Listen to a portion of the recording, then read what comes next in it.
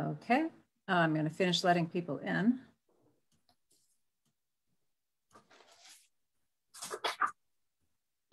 Okay. All right, we are live and I will go ahead and start record. Thank you.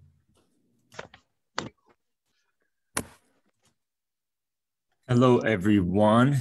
Thank you for joining us tonight for the City of Philomath's first Budget Committee meeting of 2022. First, we'll get, tonight is February 28th, and we are going to first get started with a roll call. Jessica Andrade. Present. Catherine Bisco. Here. Ruth Causey. Here. Matt Lehman. Here. David Lowe. I am here. Teresa Nielsen. Here. Julie Connor. Here. Van Hunsaker. Here. Chris Costello. Present. Candy Cates. Here. Christopher McMorrin. Here. Jeff Sheminsky. Present. Spencer Irwin is signing on. There he is. You with us, Spencer? Here we go. Hi. And Chaz Jones. Present. And we have City Manager Chris Workman, Finance Director Mike Merzinski, and myself, City Recorder Ruth Post. Excellent. Well, thank you all for being here tonight. Really appreciate all that you're doing in service to your community. Tonight, we have a discussion of the potential uses of ARPA funds, and we're not going to actually elect a new council or new budget committee president at this point. We are going, or chairperson at this point. We're going to wait till the next meeting. This is just going to continue this conversation from last year's distribution of ARPA funds. But first, we're just going to jump into a staff report. So Chris or Mike, I don't know which of you are going to take this, but I'll let you take it from here. Yeah, I could jump in. I want to first introduce Mike. I know on the council, everybody's had a chance to meet Mike either at the council meeting or at one of the committee meetings we had last week. But for the rest of the budget committee, Mike, maybe you could just do a quick introduction to say hi to everybody. Let me unmute myself. Good evening, y'all. My name is Mike Merzinski. I'm the new finance director. I previous was at the city of Newport, and so this is Newport half the size, but it's got just the same issues as anybody else, and so looking forward to working here. I previously worked at Albany too, so I've been around and seen different situations. So hopefully I bring a good mix for everybody. So anyway, looking forward to the budget committee and the process. So if you have any questions, let me know. Thanks, Mayor. Thanks, Mike. Half the size, but twice the heart, right? Yeah. We're glad to have Mike on board. He brings a lot of experience. For the most part, again, I'll just say the intent is to run our budget committee and our budget process pretty similar to how we've done it in years past. And Mike's going to take a look at that. And then if we need to make some tweaks and adjustments along the way, we'll kind of do that in future years. Not to say it'll be exactly like we've done it in years past, but that'll kind of be the intent just as we transition a little bit and give Mike a little bit more control over how he wants to run the budget committee and the budget approval process through next year's budget a little bit. So appreciate that. So let's jump right in. Hopefully everybody had a chance to read through the memo. Chris, one more thing. Can we just also, I just wanted to welcome Van Hunsaker, Jeff Sheminsky, and Christopher McMorrin for joining us. This is their first budget committee meeting, and really do appreciate you volunteering to serve with us. So anyway, sorry about that, but I do want to just acknowledge 3 new budget committee members. So thank you. Yes, thank you, Mayor. Sorry, we just had a new committee member orientation here at 3 o'clock, and we wrapped up about, what did I give you, about 10 minutes before 5 for them to have a chance to get home and get on Zoom. So fresh in my mind, but yeah, thanks, Mayor Jones. Appreciate that. And do appreciate everybody's volunteering for this committee, and look forward to going through the process with everybody this year. So jumping back into the memo again, hopefully everybody had a chance to read through that.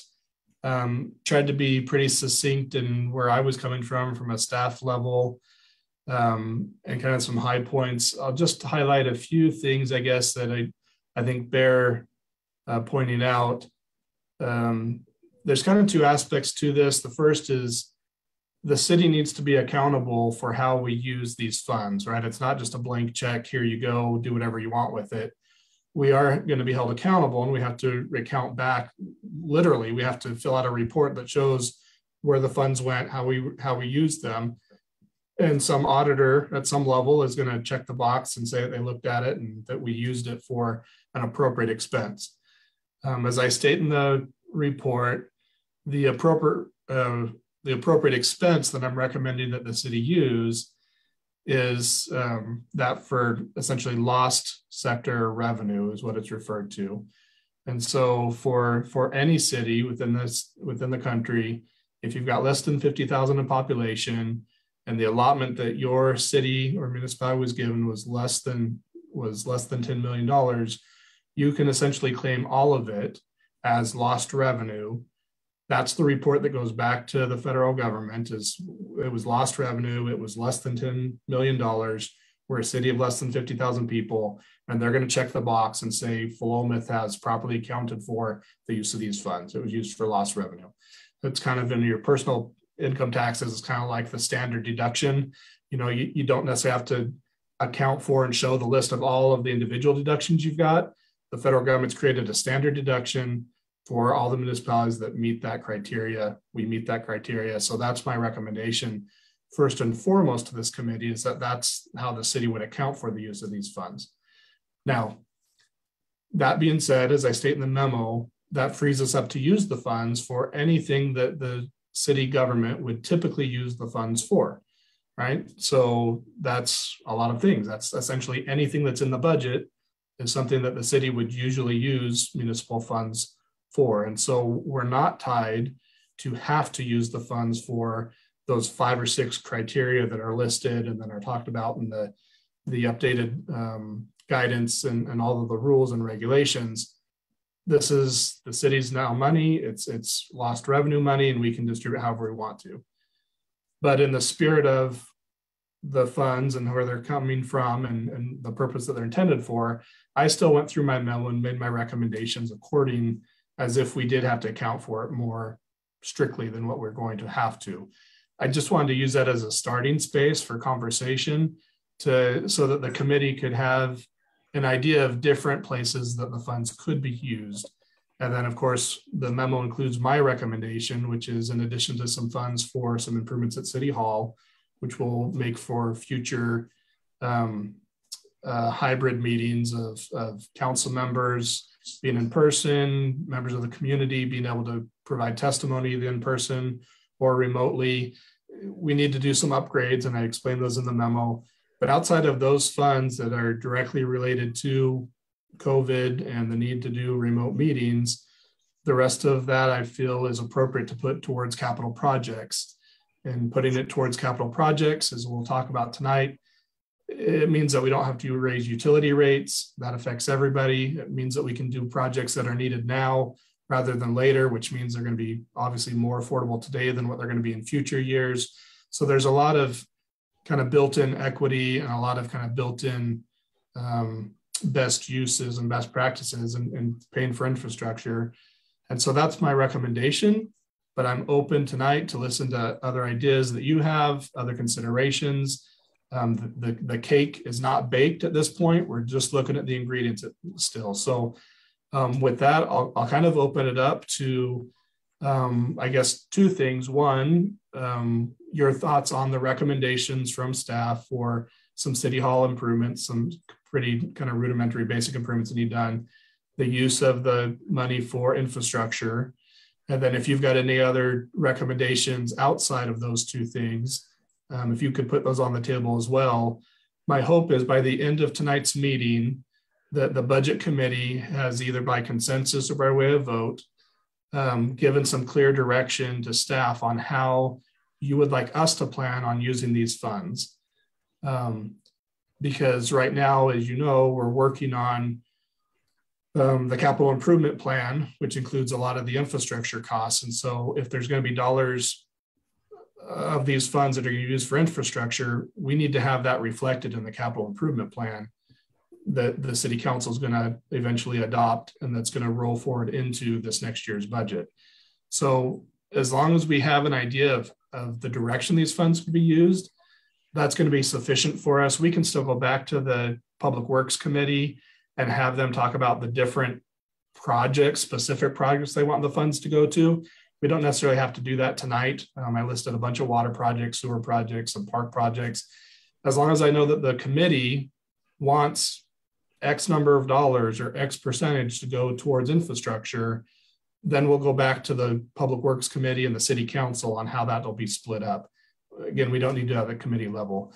If there's other projects or other things that this committee wants to do, we need to hear that from you tonight as well. So again, we can make sure we roll that into either the strategic planning process or into a capital project list, or at the very least, we can roll it out in front of the City Council, get approval, and get it into the budget that you'll be seeing here in a few months. So with that, again, I don't want to read through my report. Everybody's read through that. Hopefully that sets the table enough to be able to open up some dialogue and discussion. So I'm happy to answer your questions or get your feedback at this time. And I'll just ask that if you're interested in speaking up, that you can raise your digital hand that's down at the bottom of the screen. That would be most effective for those of you who may not be as familiar with the process. Van, you have a comment? Well, actually, it's a question, and it's more from because I wasn't here before. There was discussion about using those funds for community organizations or businesses. And there was reference that was done the first time around, I assume last year sometime. Can you just briefly talk about what did happen with that? Just to give me a little more background. I can. So it was the original round of funding that we got from the federal government. They did really rely on the municipalities to be that clearinghouse and to make sure that, one, we were taking care of our own needs for things like latex gloves, the screens that got put up in a lot of places, hand sanitizer, additional hours worked, all that kind of stuff. So there were some funds for that, but it was also heavily pushed that we push that money out to our nonprofit organizations, service organizations, our small business community or local businesses. And so we did that. The city council set up two programs, grant programs. One was a small business grant. I believe we distributed $65,000 to the small businesses. The other was a nonprofit grant program. I don't remember that amount off the top of my head. I think it was in the $40,000 range, $47,000 comes to mind, that got distributed to social service organizations. So those programs, we sent applications out, made it open to everybody. We received applications, reviewed them. I think everybody that applied for funding got funding. That money's gone out. We've accounted for that. And those projects have kind of started and sunsetted and ended. The money's already been distributed. Okay, thank you. Yeah. And Councilor Lehman. Thanks. So I have three things on my list. Having sat in on some previous discussions, understanding that service agencies and small businesses will have an opportunity to apply through the county, I would still like to reserve 5% of the ARPA funds for service agencies. I would like to fast track the water meter reading tower and also fast track the library expansion planning using the funds that we have here. And then the rest, I think, is appropriate to put towards existing infrastructure projects. Thanks. And thank you, Council Lehman, for those specific recommendations. Chris, do we want to discuss those ideas now, or kind of flesh them out a little bit? Yeah, I can give a quick response. I'll take them in order. The 5% to the service agencies, there's a lot of cities that are kind of setting that percentage number and putting that out there. Corvallis has done similar. The county actually did similar. They set a percentage. I actually included in the memo that percentage that the county is putting out, the nonprofit organizations can apply directly for that funding. The small businesses can't, right? Private businesses can't apply for that funding. So one of the recommendations I made was, the city could apply for funding and do like another round of small business grants, for example, if we got those funds. If we don't get the funds, then we wouldn't be able to do the program, obviously. I did mention a lot of the nonprofit agencies, they've got other means that they can get access to these ARPA funds other than through the local government capital or the local government funds. I'm not opposed to it.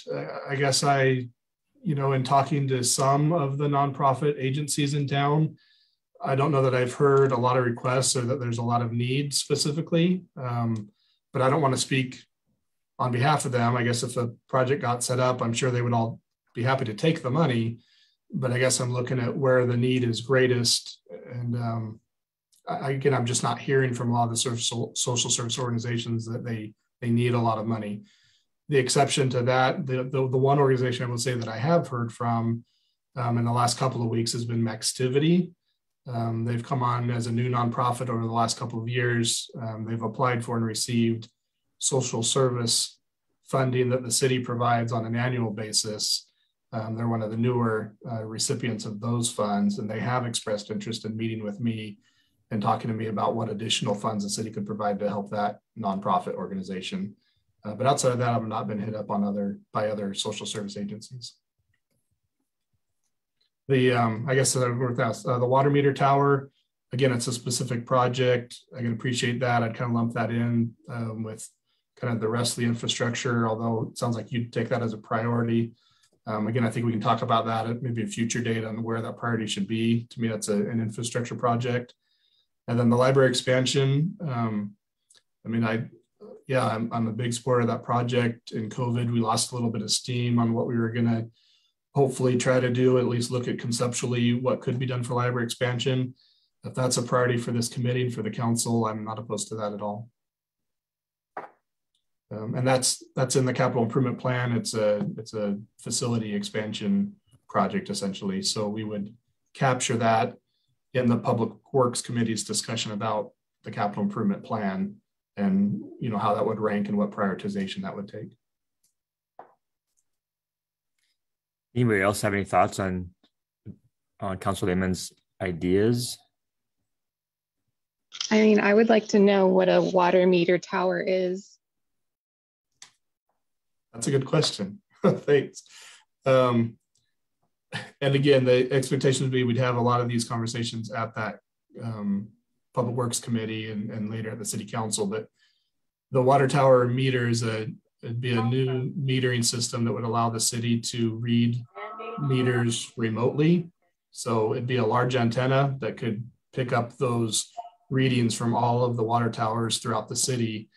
It saves a lot of staff time, provides an additional level of service, and that if there's a leak or something like that, we would see it right away, as opposed to having people have to go out and read the meters on site and bring back the information and go back and forth. So it's an efficiency and an additional level of customer service that we don't typically offer with our existing system.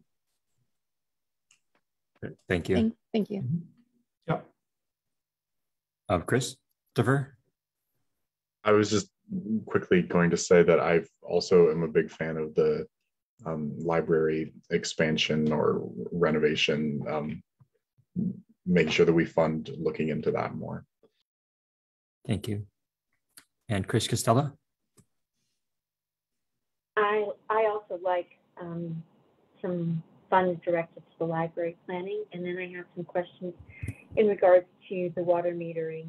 How old is our water metering system? Because I know most remote metering systems are no longer going with towers. They are doing it either through cell phones or what's known as a leaf and a hub. So I'm kind of curious how old our system is, and are we actually putting something up that is now old technology because it's changing so quickly?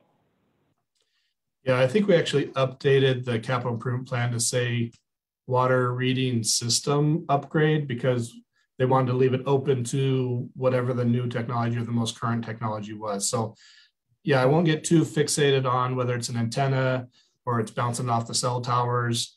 But the intent is to try to get some cost efficiencies and not having to manually go out and read the meters, which right now, again, Kevin Fear, the public works director, would be a better rate on this. But I think right now it's taken about an employee anywhere from 2 to 3 days to read meters every month right now. And then plus you've got rereads and leak detections and those types of things in addition to that. So that's the time it would save on the staff time. And then again, the efficiencies would be our utility clerk could pull up and look at your water history instantaneously, not having to wait for somebody to go out and look at it and bring a report back. But yeah, the technology may be different than an antenna. Yeah. Thank you. And then I'll just add that one thing that, I think about the library, which is a great idea to fund that. And I think about the water meter reader. I think that the library sounds like it's something that we might be able to find other funding for. But one thing that concerns me is that we have this existing 1952 era pipe that is a priority for the city. And there just are not that many opportunities to fund those types of projects other than taking funds from our residents and our city residents. So I really like the idea of investing in those projects that, nobody really wants to pay for to as much as possible on with this type of money. But that's just me, something I'd like to think about.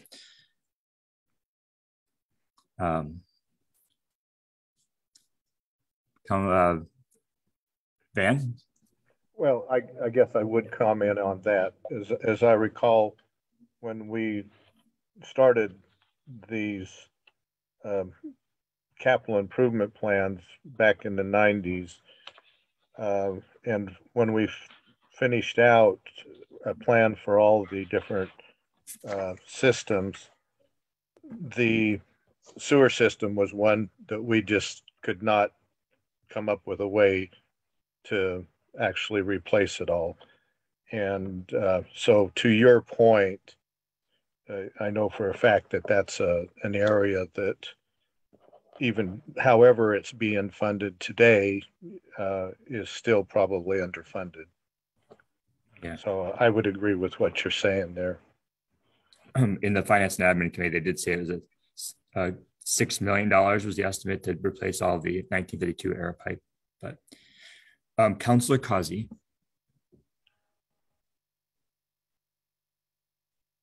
Oops. Okay, there we go. I just wanted to say that I support the modifications to City Hall to allow for better transmission of the council and city meetings, and particularly where hybrid meetings are the case, because it's been extremely problematic to do a hybrid meeting. And I certainly agree that some of the 1952 era pipes should be replaced, but I would also like to see a portion of the funds dedicated to the trails, the walking and biking trails in the city. In the recent survey that was done by the Parks Advisory Board, that was the #1 item on the survey. In the Public Works Committee, I also raised the skateboard park as a possible use of funds, but the mayor seems to believe that there are grants available for that as well. And I also wonder if there aren't grants available through the federal infrastructure money that could be used toward our sewer system. Good questions. Chris, do you know if there's any chance, do you know of anything about the potential for using infrastructure funding for sewer? Yeah, we're all hoping, right? I mean, it's still caught up at the federal level. We're hoping that there's, something that gets passed. It'll funnel its way through to the states. Eventually it'll make its way to Business Oregon, their infrastructure finance authority. And we're hoping that there's, not only just loan availability, which there currently is now. We could go down and get a loan tomorrow not literally tomorrow. We could apply tomorrow, but we could get a loan for a sewer project from Business Oregon. That's not a problem. It's the grants, right? It's the money you don't have to pay back. And that's where there's just not a lot of funding. And so, whether this federal funding comes down in the form of loans and grants, mostly grants, none of that's been determined yet. So there's money available, but is it going to be given with an expectation that's revolving? So you're borrowing out and collecting back with interest, or is it really just grant money, one-time funds that are going to go out and help? We just don't know yet. So I'd like to take that kind of like these funds actually and be like, hey, if it comes, great, we can have that discussion about how to best spend them. I'd hate at this point to be relying on those funds for the future, just because they're a little up in the air right now still. We're getting closer, but we just don't know what it's going to look like yet. Thank you. And Chris Costella? Yeah, a couple of questions in regards to the sewer. I heard $6 million to replace all of the old sewer lines. Are those all the 1952 lines? Is 1952 our oldest sewer line? Or I'm guessing we've got kind of a plethora of them. So where does that $6 million bring us to? Yeah, I believe, one, I'm not sure about the 6 million number. That was brought up at a previous meeting. I haven't double checked that or confirmed that with Kevin on where we're at on the list. And of course, construction prices have varied significantly in the last few months. But the 1952 era pipe is our oldest pipe in the ground. It's been our most problematic as far as breaks, allowing for a lot of infill and infiltration, getting a lot of storm water that's coming in through those pipes. When we get the rain events, we see our treatment demand go up significantly, which tells us we have a lot of issues with the older pipes, and we've identified where those areas are. And it's primarily in that 1952 era pipe that we just know it just hasn't held up, and we've got breaks and cracks and areas where it's just missing.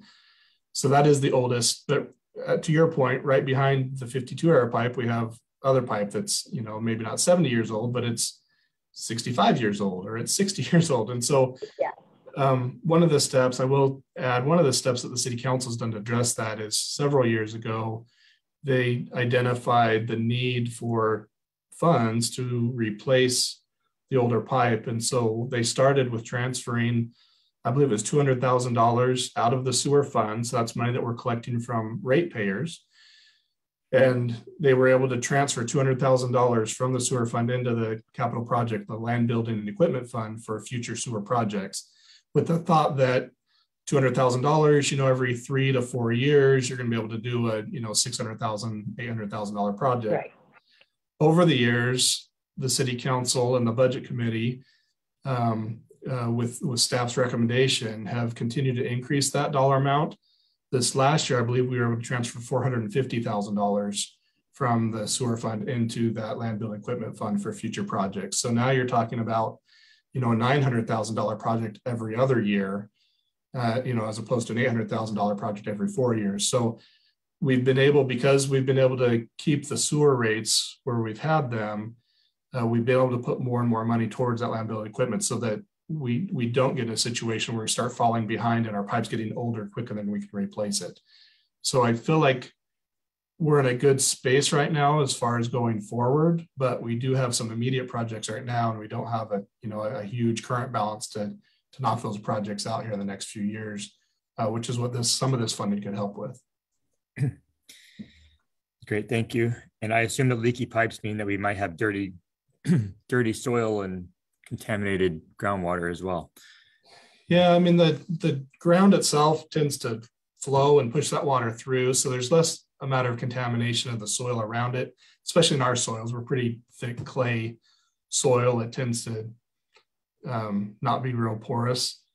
The bigger issue is the cracks and getting that stormwater coming through, and then we have to treat all of it, and there's extra costs associated with treating all that water, and then there's capacity issues on how much our current sewer ponds can hold during a season before we can start putting it out on the fields and using it to irrigate.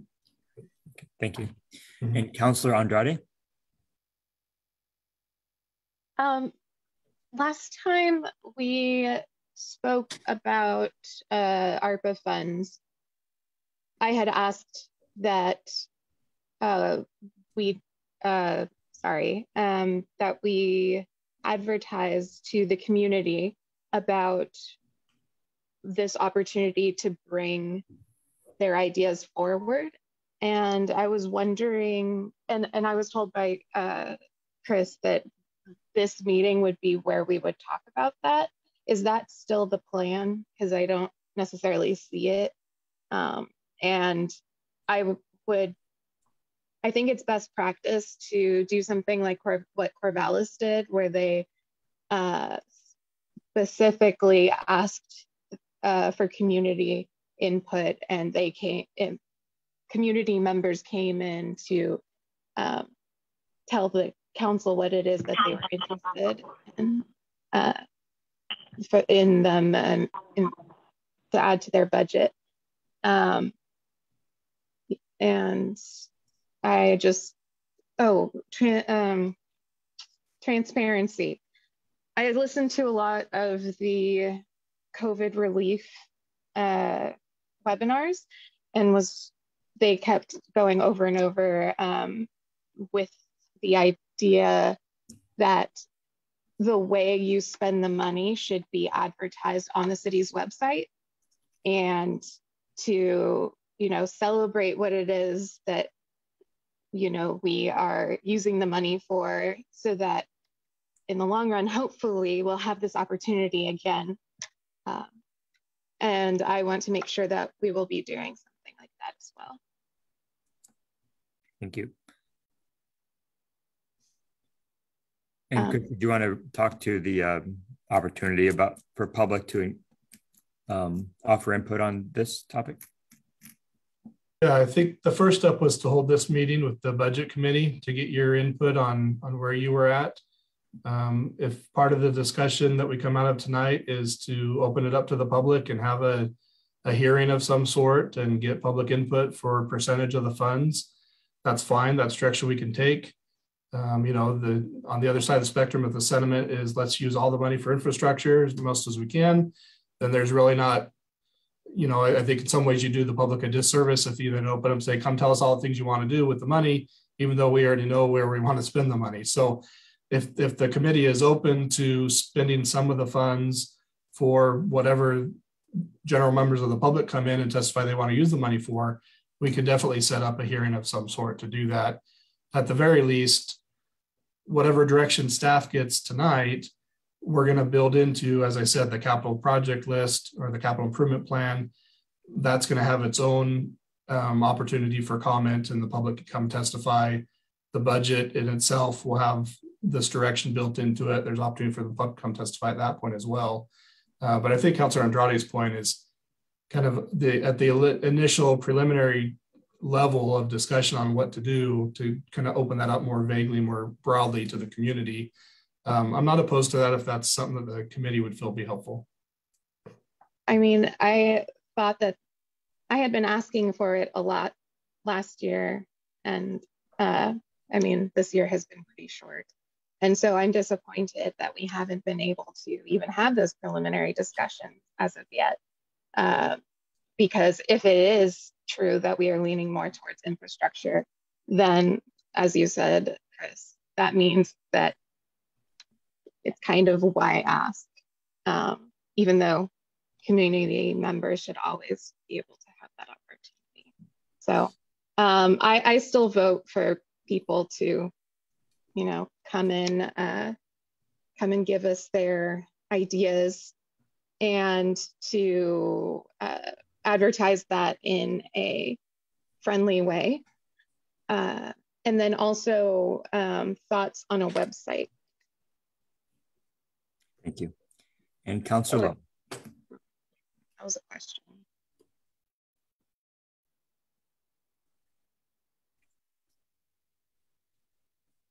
Having trouble unmuting. So what we've talked about in the committee meeting, I think for me, the mission critical part of this would be the sewer pipes and the infrastructure. And that's a big part of what the ARPA funds were given for. I mean, it's written in language for municipal infrastructure. I think this is a great opportunity to take advantage of those funds, at least the majority of them. Granted, we do have a large number or large dollar amount of sewer pipe that needs to be replaced. And this is not going to do a big percentage of that, but I think, you know, as Van said, this has been an issue that's been outstanding for many years, and we need to not keep kicking the can down the road where we have an opportunity to at least do something to help with these funds. Otherwise, it's going to be some other expense that'll be put in the citizens through a bond measure or something else. So if we can use funds that are coming from the government for the infrastructure, I think that's appropriate. I also endorse, we're talking about what, $1,250,000? Is that right, Chris? 1.25 roughly. 1.25. Okay, so I think the $30,000 that's suggested for the upgrade for the communications and the city hall meeting room is money well spent. I think that really helps to foster inclusion and getting people to hear and see our meetings remotely, where it's not very great now. So I think that's a very good inclusive move on that. I definitely support the library too, but in the discussions we had at Public Works, what we're talking about, $30,000 is sort of a design study. And that was actually slated in the facilities improvement plan. So it's somewhat separate from ARPA discussion. It's already in a sort of a different track. And the discussion there was just sort of moving it ahead, moving it up from another couple of years out to next year. And there's quite a bit of, I think, support and reason for doing that. So essentially, I would endorse the infrastructure sewer pipe as it's shown in the memo in that priority setting where we're going from 1 to 3, where I think 16th and 17th Street, may be wrong, I'm not looking at it, but it's like $1 million something, whether it's the full $1,078,000 or not. But I think that's where I would put it. So thank you for the opportunity to comment. Thank you very much. And I'm just gonna, before I call on Councilor Biscoe, I just wanted to mention that I am hoping to hear from folks who may not always speak up. So I'll hopefully give you an opportunity to speak up before I go back through the list here. But Councilor Biscoe. Thank you, Mayor.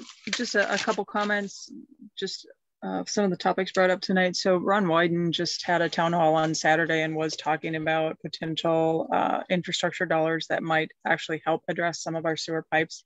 That being said, it is not, right? It's not here until it's here, and I recognize that. The 1952 sewer pipes are the first of our challenges. The 1956 follow up with that. And at original expected cost, it was about $17 million worth of infrastructure that was needed to be addressed within the city through the the sewer system master plan. So just to put it in perspective, this $1.25 million or 1.22, if we decide only to pull away $30,000, is a small portion of what will be needed. So there are bigger discussions to be had on this. What I'd like to encourage this group to consider is that we include, in part, infrastructure funding. I I think that's important, but I do also think it's important that we take ARPA fund dollars and we take some of that very external facing and very community oriented. When we look at the dollars of what it might cost to, as Councillor Causey mentioned, the bikes and pedestrian trails, which were in fact at the very top of priority. I think that public meeting we had, 60% of folks were voting for that as a priority. Also, not necessarily funding the skate park, but my understanding is for us to get some of the grants, we need to have a commitment of some dollars from the city itself.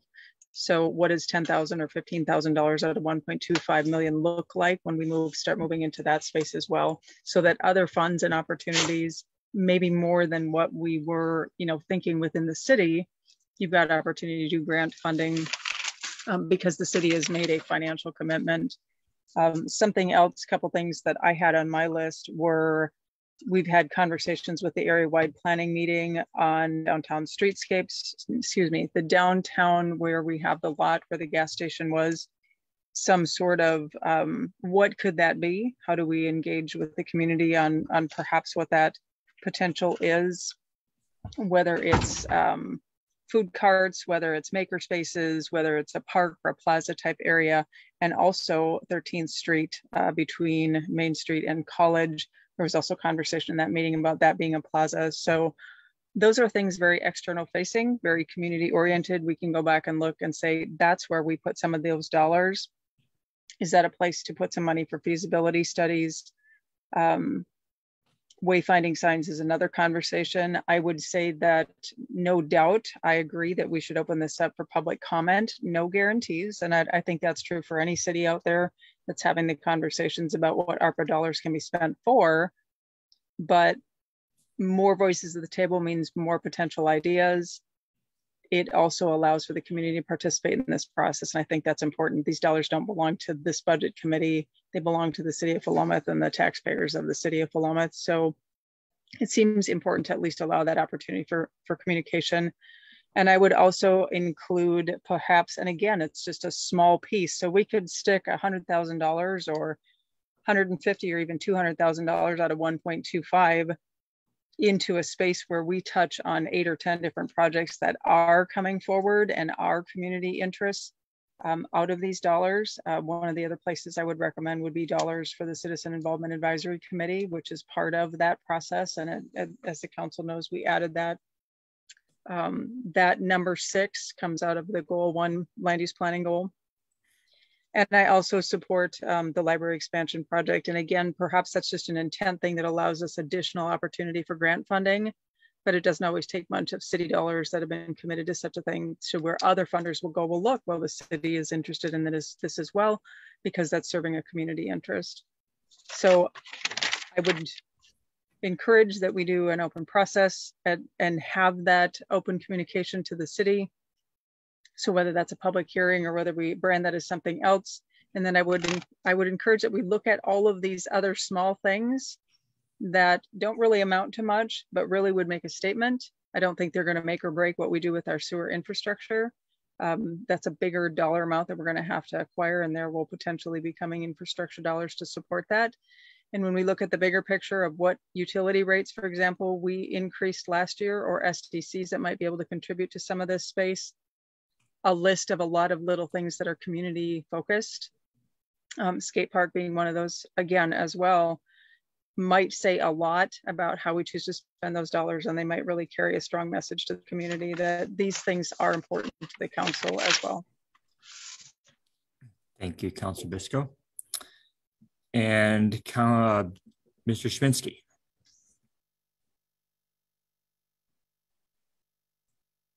Thank you very much. I'm brand new to this, so forgive me if these questions have already been asked.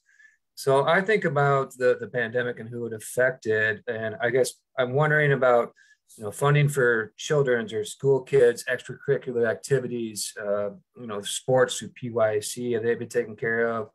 Arts, music, skate park could kind of fall into that, things along those lines. And then I think about food and food security and what happened during the pandemic.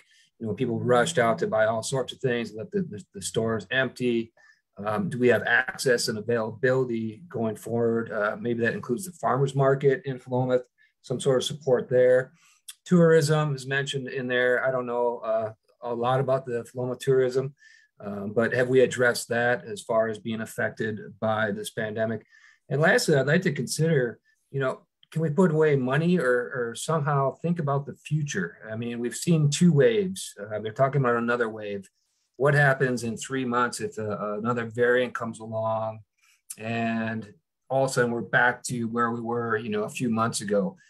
Is there money that can be spent or set aside somehow to prepare citizens and to offer support for citizens along those lines? Food security being number one probably. So I just have some questions about whether those things have been addressed in the past year or not.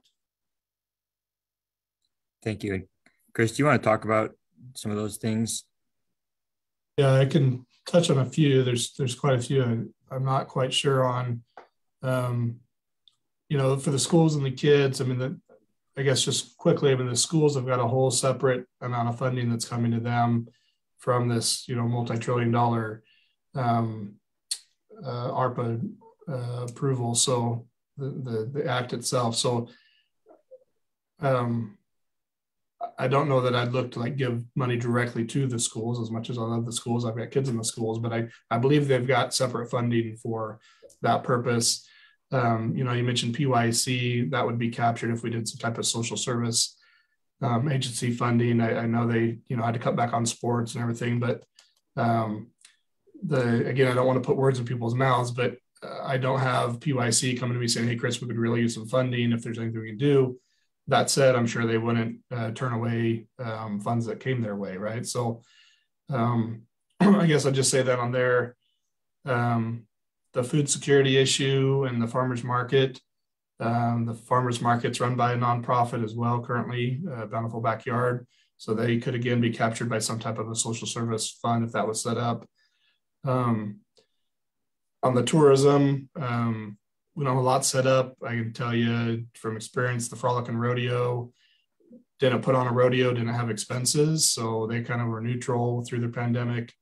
And then the chamber, is the volunteer kind of hub center for tourism, people coming, not volunteer, for the tourism center, people coming through. And again, I'm sure they take more funds, but I don't know that they could point to kind of a falling off of tourism that's really impacted them as far as what they do as the chamber. I do want to address the idea of putting money aside, which I'm always in favor of. With this funding, we do have some hard dates we have to finish. The money's got to be allocated by 2024, and it does need to be spent by 2026. So this isn't money that we can stockpile, say for a rainy day, like a rainy day fund or something. We do need to check our box that says that we've allocated and spent it by the end of fiscal year 2026. Thank you. And Spencer Irwin.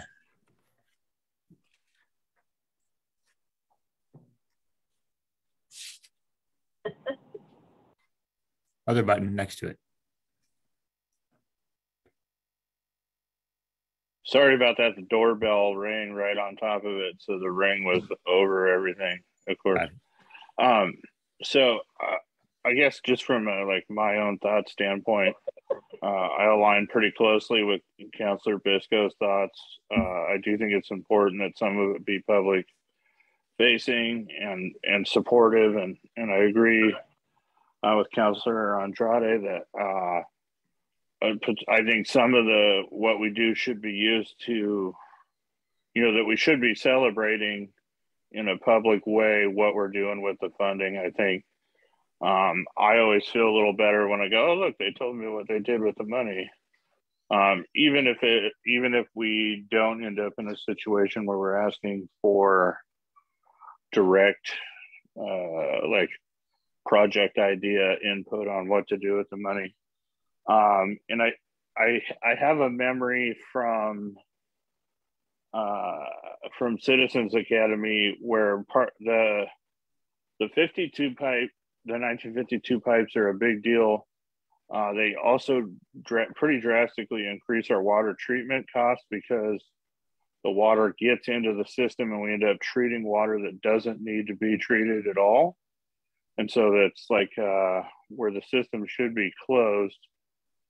and it's not expensive, or it ends up making it a much more expensive process. And so in some regard, well, it wouldn't be a direct stockpile. It would be directly improving our efficiency in those areas in the future by making those upgrades. So like, we're not actually saving the money, like physically setting the money aside, but we would be improving our systems to more efficiently use future money, which would be, I think, a beneficial use. And while it's not as cool as some of the other options, I think that, you know, getting as modern as possible is really important. And so I don't know. Yeah, that's sort of my thought on that. And I mean, kind of lastly, I agree with, to some degree, I agree with Chris that, like, well, for one thing, when we've asked, at least on the committees that I've been a part of, for public input, it's been relatively minimal in the first place. And then frequently is a list of like whatever each person's favorite thing is. And not that there's anything wrong with that, and not that that input isn't wanted and valued. But when we have giant things, these giant projects that the city needs to figure out how to undertake, like, it seems a little, it's hard. I'm not, it just, I have a question about how sincerely we could conduct a open public forum about, like, people's input. Like, I'm on the budget committee, and it's a little unclear to me exactly what areas the ARPA money can and can't go to and all that. So asking the public to, like, get up to date on that and then provide meaningful input seems a little patronizing, I guess, to be honest, rather than asking our civil and trusted servants to do their job. So I don't know. Anyway, yeah, thank you for letting me have input. Thank you, Mr. Irwin. Really do appreciate the thoughts and the input. And then Christopher. Well, I just wanted to see if Chris wanted, he seemed like he had something to respond. Okay. I guess I just sort of have like a little question, and I should start off by saying I don't mean to make this way more complicated, that overall I agree with most of what's been put forward, but just as far as the sewers go, I mean, that would have been an expense regardless of if we got this, you know, $1.25 million. So sort of what was our plan to pay for that if we didn't have this money? Chris?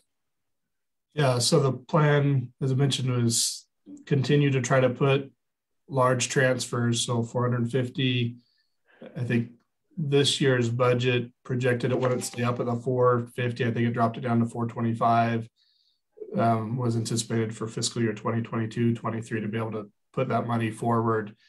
And so, you know, if you're putting $450,000, even $400,000 a year into the land building equipment fund, then that can build up big enough to, you know, there's an economies of scale. You know, you're not going to find $100,000 sewer project here. Most of these are going to be fairly expensive, but you can't do necessarily a $6 million project either, because you're never going to save that much. So what the public works director has done is he's broken the 52 era sewer pipe down into smaller projects, with the expectation that, you know, they'd be around the $1 million to $1.5 million per project. And so the hope would be that over the course of 2 or 3, you know, years or 4 years, you'd be able to save enough of that money that you could take on a big sewer project and replace a significant amount of the 52 hour pipe, you know, every 3 to 4 years, depending on which project it was. So there is a plan in place to do this. The benefit of using this money towards that is just kind of jumpstarts that, right? A project that we otherwise wouldn't be able to do 3 years from now, we could do next year, right? And so it gives us a little bit of a jump start in getting these projects done. And as it was discussed at the Public Works Committee meeting, probably the largest priorities there are going to be that 17th and 18th Street sewer line, where we've got the most infill and infiltration right now. That'd be the priority project to get that funded and paid for. Thanks. And Chris, you had your hand up. Yeah, I wanted to speak just briefly to I think to Spencer's comments, and kind of echoing Councilor Bisco, this concern or the thought about having some of the money be more outward facing. There's nothing sexy about replacing sewer pipes, right? I'm the first to admit it. There's nothing glamorous or outward facing about that. We could throw a party, nobody's going to come, right? Other than maybe you all, and I'll be there and my staff will be there and we'll celebrate. So I'm not opposed to the idea of setting some of the money aside if we feel like that would be appropriate. I don't disagree that it would be appropriate to have some money that got set aside. I think that we could put some parameters on exactly what it is that what types of requests we would want to get for that type of funding. If it was specific projects, and maybe that opens up as wide as, are there trails projects? Are there downtown projects? Are there, smaller things in the parks that we want to see? Is there, $100,000 or $150,000 worth of projects that we could do that are very much outward facing, that a committee could review, go through a criteria of some sort and select some projects that would be identified to use these funds for. I think we could do that. I don't think that'd be overly onerous to do if it, and I think it would serve the purpose of showing the community that we're using some of these emergency funds that we received for something that's going to be more outward facing that we can celebrate. And then again, the majority of the funds then go into the sewer project that nobody's going to celebrate, other than we'll be happy that the rates don't have to come up, or we can get a project a little bit quicker that nobody else has wanted to pay for. So I like that idea. I just ran numbers real quick. Councilor Lehman's original recommendation was 5% to go to social services. 62,500 would be that 5%. And just for perspective, annually, the city does about $20,000, $20,000 to $22,000. That's the 35% of the state revenue sharing that we receive from the state. That's the city's current policy on how much of the state revenue sharing we then contribute to social service funding. That's about $20,000 a year, just for some perspective. So maybe there's some room, and again, I'm not scripting anything or putting out two, but maybe there's some room somewhere between that 62,500 number and the $20,000 we typically give in any given year for social services, and maybe a higher number that we could allocate for, outward facing, public facing, kind of feel good projects, for lack of a better term. I don't know, that's probably the best term. There are probably some needs in there, but they're things that are definitely more outward public facing that could be celebrated. Just to throw some more ideas out there for conversation, I guess. Thank you, Chris. And before I take, I'm gonna check in with some folks who haven't actually spoken up yet. So, Councilor Nielsen, did you have any thoughts that you would like to share? I'd love to hear them. Well, it's been a really interesting meeting and informative as well. And so I think for me, are you able to hear? Is it coming through all right? All right. I agree as far as the infrastructure being necessary, but not actually visually or community purposeful. So the outward facing funds, and in looking at the budget and the cost, I do agree with the modifications and improvements for the city council room. I think the technology piece would be far reaching and beneficial to our entire community. So that 30,000, yeah, a definite done, I think, improvement. But I do think that even after the 17th, I was doing some calculation as well, Chris. So the 17th and 18th Street sewer pipe improvements, that was 1,078,000. If we take that into account and the 30,000, that still leaves us with, more than 10% left, over to actually do some outward facing things, 142,000. So we could, instead of doing a 5% social service type thing, we could allocate something more closer to like 10% that would allow us to do some outward facing community involvement, social service, all kind of tied up into one bundle to do some good that would let our community members see that that we're interested in their input, that we care about the bike trails and the pedestrian trails that they were, and that we care about our town center, and we care about possibly funding the library planning expansion. So I think it gives us a little bit of leeway to show that we're interested in more than just the sewer lines of our community. Thank you, Councillor. And Chris, you wanted to respond? Yes, two things real quick. Just Councillor Nielsen, on your comments, is your vision for the 10% you mentioned, would that be to combine social service and outward facing, that total would be 10%? That's correct. Is that, would you recommend that over kind of the split between social service funding for nonprofit social service organizations and then a separate pot of money for outward facing type things? I mean, just, you know, I'm not quite sure exactly, as far as, I would like to know a little bit more what other, you know, the ARPA funds for nonprofits are there. I'm just not comfortable as far as the facility, you know, how easy it is for them to get those ARPA funds as a nonprofit. And so for me, committing to, yes, I want to do 5% for nonprofits or social services, I'm not quite sure there, but in my head, I'm thinking that 10% umbrella covers a lot of things. So perhaps that would be a conversation for the future.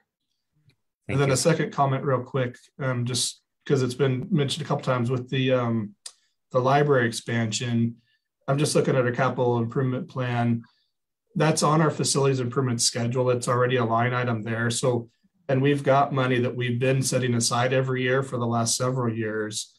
I think we're up to $268,000 that we've got saved up for a library expansion, which includes the conceptual design, it includes parking lot landscaping, then it includes HVAC, and it also includes building. So really all we're talking about with that is just moving that date up. We've got it on the current schedule to do it 2 years out. And I think the conversation has been, let's do that this year rather than waiting 2 more years. Right. But we can do that even without allocating any of these funds specific for that. We have funding for that. We just be moving it up in the time frame a little bit. So again, a few people have mentioned libraries, so I just wanted to put that out there for everybody to clarify. Thank you. That's a good clarification. Yeah, thank you. And I'm going to continue. I'm going to ask Candy Cates if she had any comments, because I really would like to hear from you as well. Well, I like Councillor Lowe's ideas. I think social services and the nonprofits have already been funded before. I'm not sure that it's really necessary right now. As Chris said, he hasn't had a bunch come forward to say they needed it. It sounds to me like they've been well taken care of. I think the sewer project is something that this city really needs. So I'm all for it. Great, thank you. Chris Costella, haven't heard much from you tonight. Well, just a couple of questions. I understand sewer projects are not sexy, but well needed. I would love to see the 17-18, the little over $1 million, that one be taken care of. And I understood from Chris's comment, Chris Workman's comment, that we've got 400 and some odd thousand that we've put over to in the budget for this year.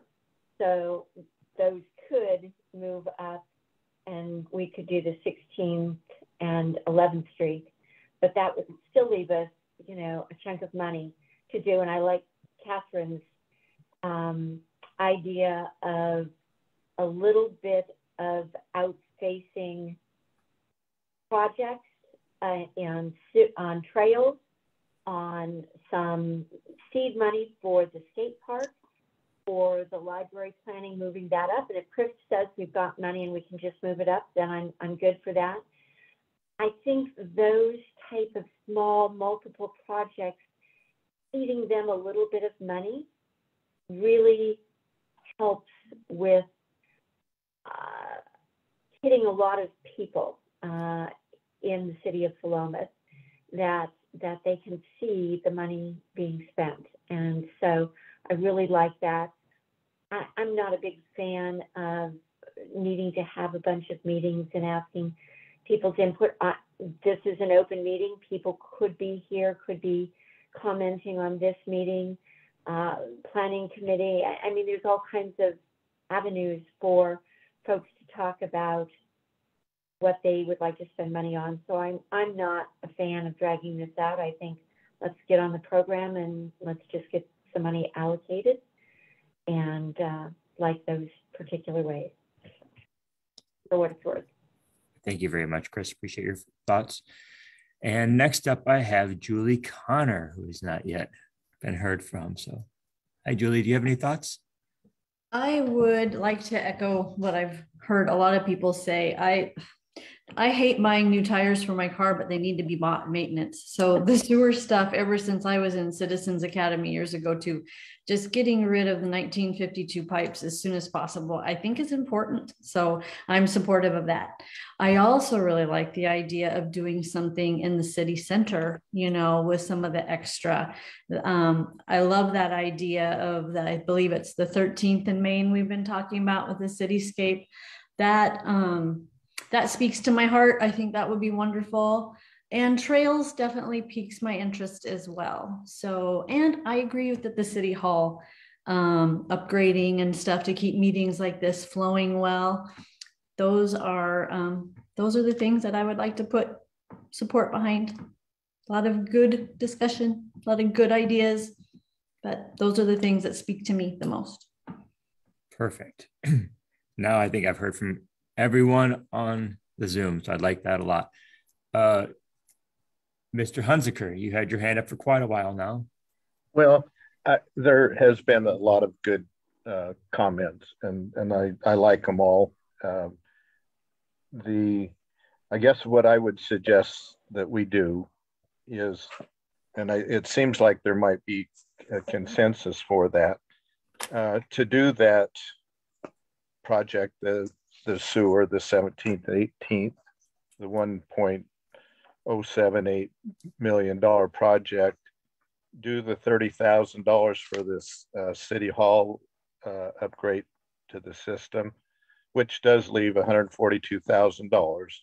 And what I would suggest we do with that is to allow citizen input, is that we take these ideas. I don't know, I've tried to keep track of writing them all down, but there's at least 6 or 8 of them that I've heard more than once or twice, and maybe put them in the city newsletter and ask the public for their input, and the council at whatever future date that would be is take that input and make a decision then of what to do with that $142,000. So that would be my suggestion. Thank you, Van. Appreciate that. And yeah, I appreciate the specific suggestion. Councillor Biscoe. Thank you, Mayor. And thank you for the other comments that have been added here. It's a nice perspective to hear from everyone. And Van, also thank you for a different alternative way for community involvement, which would reduce our need to have a separate meeting. It would allow that public engagement process and also give somewhat of a guidelines that we can work within. So I just want to point out that I appreciate that. In listing out what was being talked about, so including even the city hall dollars, if we did skate park at $15,000, which shows intent and allows funding, also trails at $15,000 shows intent and allows for outside funding. Some money put towards a town square. I would like to recommend that we do support the farmers market. So we could put $10,000 towards the farmers market. These are just hypotheticals, but I'm just going to get to the end dollars in a moment here. We could give $5,000 to the Planning Commission to work with the Citizen Involvement Advisory Committee and really stand that up strong. And that falls into compliance with those requirements. And then downtown conversations, whether it's wayfaring, whether it's just surveys on what the downtown square would like to be, or that plaza on 13th Street, all of that actually comes in under $90,000 if we are just putting a little bit out into those spaces. So it allows activity to happen and it shows intent from the city. So I would like to encourage that we go that route. Sticking those other dollars into infrastructure does make sense, and it's going to take a piece of that project out of our budget and coming from these dollars, which will be nice. I would also like us to consider that tourism picture. So whether it's we put together, we've talked about some different ad hoc committees. So whether it's an ad hoc committee on tourism, or that connects with small business and tourism, or works in collaboration with the chamber, there's opportunity to put dollars into a different space there as well. But I do like the idea that we're looking at a more broader and diverse use of these funds as well. Thank you. Councillor Lowe. Very excellent, excellent. Well, I think we've got 1, 2 here. I really like what Van said and how he broke it down. And Councillor Bisco, I really like your ideas too. I think those are very good. But there is one thing we haven't brought up in this meeting, and I think I'd like us to think about it. And that's affordable housing, and anything that we could put money to that might help in that regard. I think that's part of the ARPA money purpose. I know Dan himself was involved in the Philomath Family Housing Stability Fund a few years ago, and there's a need. So I'm not sure personally just how much houselessness we have or homelessness in the community, but you know, with the Mill Pond development now, with the changes there and partnering with Habitat, maybe there's an opportunity where the city can partner with Habitat or have some sort of tangible effort to put forward that some money could go to from this source that could demonstrate that we're serious about this, about housing and making homes affordable. So I'd like to, and I'm just putting it out there, I don't have anything more than that, but some portion of this money going to that. And we did, in the Finance and Admin Committee, we did talk about the opportunity of applying for the Benton County ARPA funds to consider possibly hosting or having a revolving down payment loan program for housing, but and that's something I don't think has been brought up with this committee. I mean, I'm not sure how many people know about that, and I think that's another element, somewhat different than this, but maybe Chris wants to talk about it. Sure. Chris? Yeah, and I didn't mention that in my introduction. It is in the memo a little bit where I talked about the, what's it addressed as here? Well, I'm not going to find it right off the top of my head, but addressing negative economic impact caused by the public health emergency. Benton County, kind of like what we're talking, Benton County has set aside a certain amount of their funding that they're not going to use for infrastructure, that they want to use it for kind of the social service funding. And they've invited the city and all the cities in the county and nonprofits to apply for the funding to then be used for any of those 5 kind of key areas that I cover in the memo. And so one of the conversations we had at the Finance Committee of the City Council was, could we apply for that funding? And then if we apply for that funding, can we identify maybe 1 or 2 targets that money could be used for? And that was one of the ideas brought up, was if we started some type of a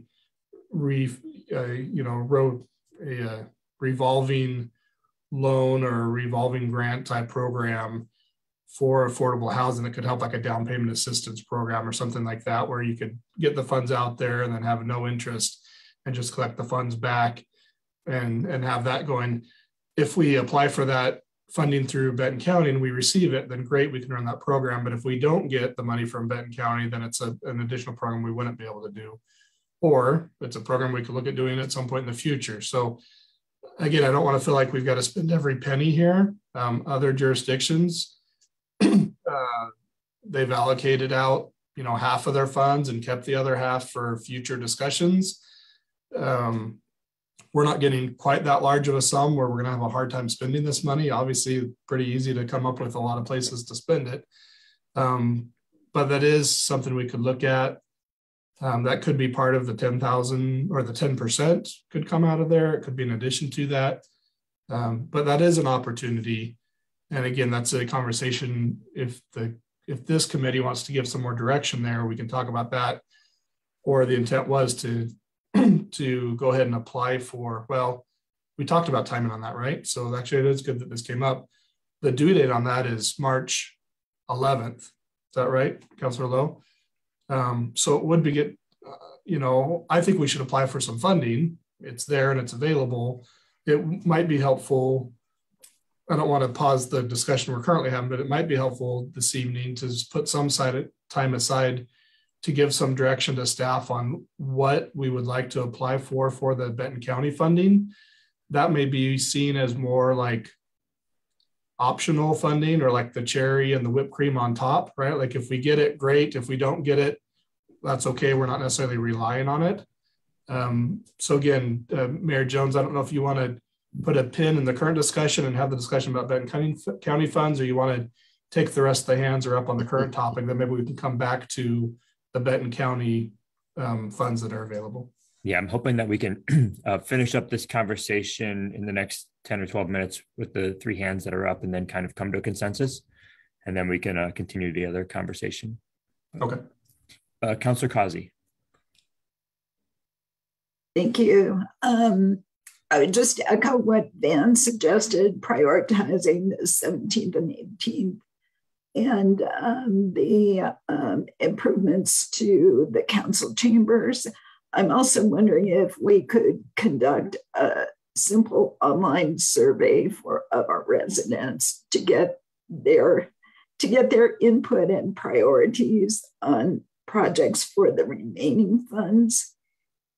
Perhaps it would give us a better sense of what their priorities are and where we might want to put more money rather than less.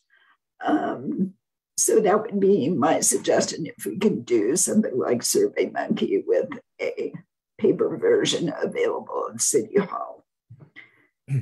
So maybe listed the 7 different other projects that have been discussed. Yes, and I also wanted to mention that in the capital improvement plan, there is $25 for the skate park feasibility study. So I believe that's already funded as well. Right. Thank you. And Chris? Yeah, just response I got sidetracked with the skate park. What was the topic right before skate park? Sorry. The survey. The survey. Thank you. So, as I mentioned, if this committee, if the consensus tonight is X amount of dollars or X percentage to go towards, community projects, outward facing projects, social service, whatever the category is going to be, we have time to come back. We could collect some input. We could put a survey out. We've got plenty of time to do that. What we really need tonight is how much of this money needs to go to the infrastructure piece, because that needs to start getting put into the budget, right, into the capital project list and the budget. So we don't necessarily need to decide. I know several projects have been listed today. I'd hate to limit the discussion. If we are going to open funds up for the community, which I would support, I don't know that we'd want to limit it to just ideas that come up tonight. I think you do a broader reach, take some more information, ask for requests, then based on what comes in, that could help generate your survey, and then you can kind of rank those projects. But again, we've got some time to do that portion of it. We don't have to necessarily decide how to do that tonight. Okay, great, thank you. And Mr. McMorrin. Yeah, I mean, I think when I raised my hand, I had more thoughts, but since then, most of them have already been said. So I'll keep it quick, which is, yeah, I fully support the idea to fund the one sewer project as well as the city hall improvements, and then sort of leave the rest open to hearing from the community. And I guess I just sort of, again, I think this has been talked about, but just sort of what our options are with that. Like if we do a survey or we do some sort of outreach, then would that come back to this committee? Would that go to city council? How would then we sort of take that information and act on it? Chris?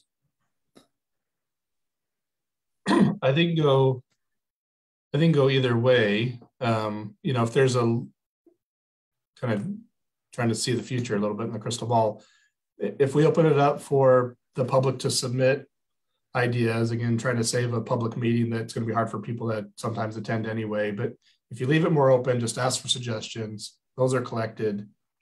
Then we run the survey, kind of ask people to rank those or give input on those suggestions. That could come back to this committee. This committee is going to be pretty busy going through the budget and getting all that. And those meetings tend to run a little bit long and be pretty tight. So really, if that went to the city council and the city council had a meeting, looked through those, the council could hold, public comment or a public hearing during a regular council meeting. If somebody wanted to come advocate for one or another use, that seems like an appropriate place to come and address the city council, and the council give some direction. I envision it would roll into kind of the strategic plan or something going forward. If it's something that needs to happen this year, then yeah, that would need to get into the budget fairly soon. So I guess I'm a little bit open. I'm a little concerned about it coming back to this body, just because this body's not necessarily going to meet again. But if it was, yeah, I'm a little concerned about the timing of it coming back to this entire body. It may be simpler to go to the council for an approval. Great, thank you, Chris. And Councilor Lehman, you're up. Yeah, a couple questions. First, are we getting all of the money at once, or are we having to wait for the second installment? I guess that was the original plan, but I don't know if that still holds true. So like if we allocated the funds for a project this summer, would we have the money to spend for this summer?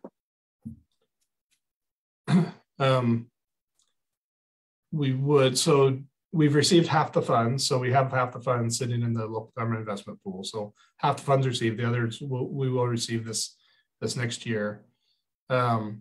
We have funds. If you look at the capital improvement plan, which I know you've not had a chance to see yet, we have funds in the sewer fund to do a project. 17th and 18th Street aren't going to be ready to go this summer. We could start engineering those. They get bumped forward. We could start the engineering process and pay for engineering, and then construction would be next summer. But really that still bumps it up and allows for additional funds to be done. We're really talking about year 3 and year 4 on additional projects that need to be done.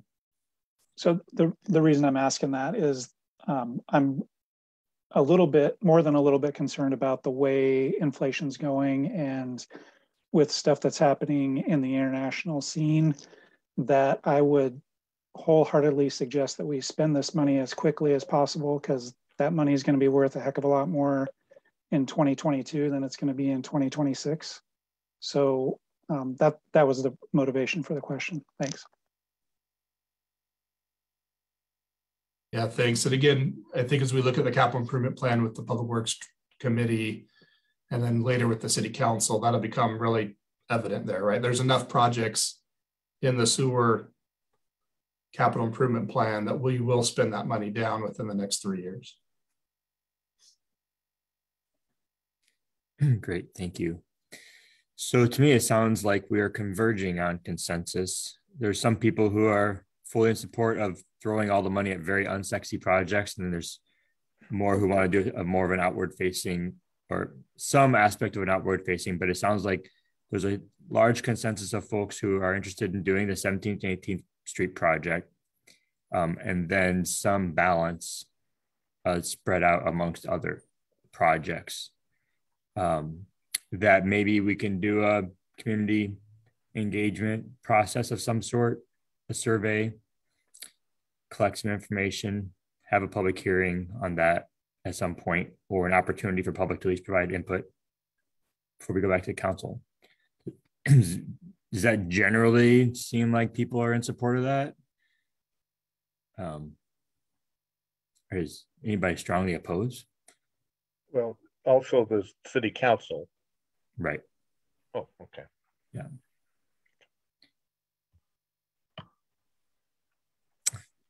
Yeah, so Councilor Lowe, you have your hand up because you're opposed, or you wanted to? You can go ahead and unmute.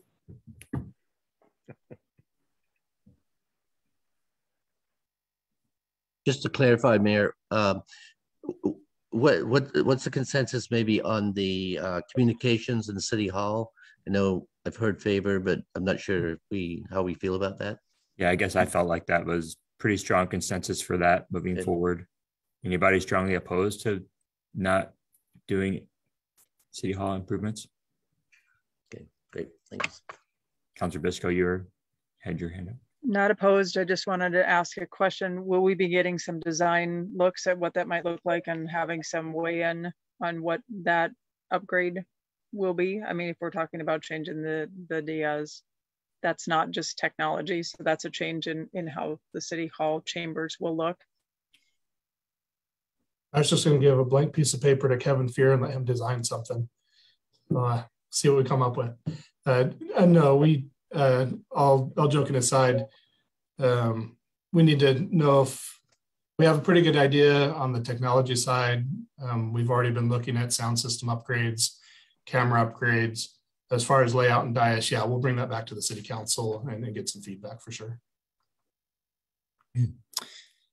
So Chris, do we need to have a motion made and vote, or do we just move forward with consensus? It sounds like we have a pretty strong consensus for the 1718 project, streets project, and the City Hall with a survey. I think the consensus is good. If we ask for anybody that's strongly opposed, maybe just a little bit more clarity on the dollar amount that we're talking about. Are we talking the straight numbers from the 16th, 17th, as I have it listed in the memo? I got to get to it again, the 1.078. And then the City Hall at the 30,000, and then the balance of that would be outward facing to be determined. Or just to be determined by the survey. I mean, we can just talk amongst folks and then make a decision after we hear it back. Okay. Even if that survey results in following through with 16th Street and 11th Street sewer projects. Yeah, just that's what I think. Mr. Schminsky. Thank you. I just want to state that I don't feel comfortable spending the majority of the money on a sewer project that definitely needs to be done. Don't get me wrong, I support that, but this money was set aside because of pandemic and things that are affected by the pandemic. So I'm just going to state that I'm not comfortable setting aside such a large amount, the majority of the amount of this money for such an infrastructure project. Chris, when I first saw the announcement of the money, it was specifically stated for water infrastructure as one of the major priorities for this funding. Isn't that correct? It's in the list of, really it was 5, and it was lumped as water, sewer, and broadband infrastructure was one of the targeted areas that this money was for. So I think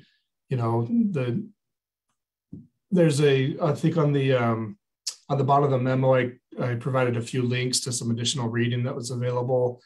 And if you look at a lot of those, especially on what current cities have already allocated funds towards, a lot of money is going for infrastructure. That was one of the intents when this was passed and the intentions, and that's what a lot of cities are doing. So we would not be out of line in using the majority of the funds or a large chunk of the funds for infrastructure. That's very much in line with this program. Right. And I'll just mention, Jeff, that when I first saw the announcement of the money, and I think that even with city staff, because it was so heavily focused on water infrastructure, I think that's exactly where our minds went, as these are strong, solid needs in the city. And so they were listed as a major emphasis for the purpose of the funding. So I think that's one reason that we've kind of ended up here. But Councilor Andrade? I completely agree with Jeff on this.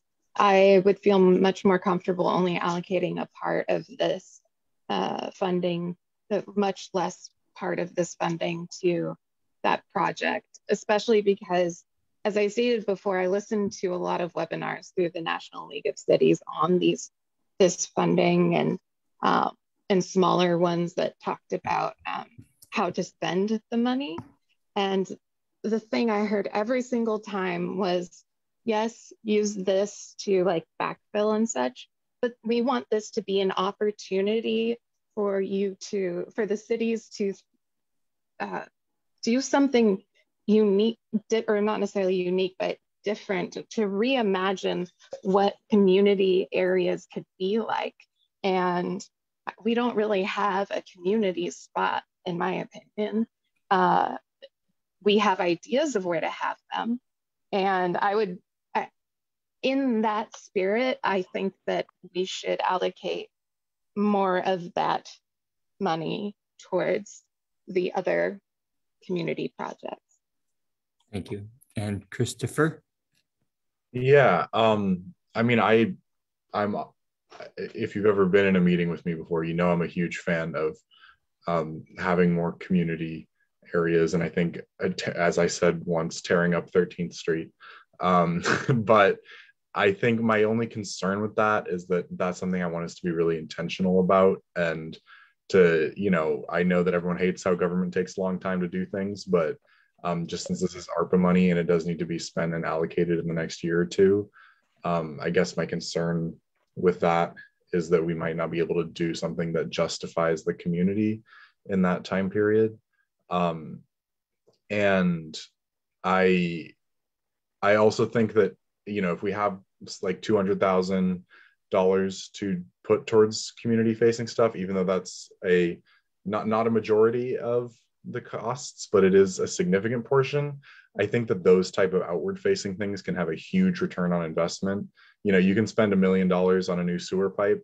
It's super important. No one will notice it. Whereas you can spend $20,000 on, you know, a new trail between two parks and everyone will notice it and really appreciate it.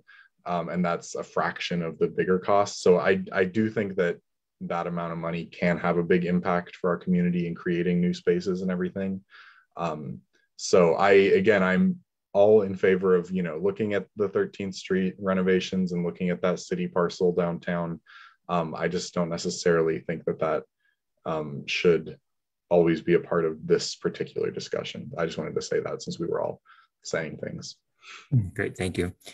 So having heard that, I'm just going to have you, if anyone is strongly opposed, so I hear from Jeff and Jessica that they possibly are.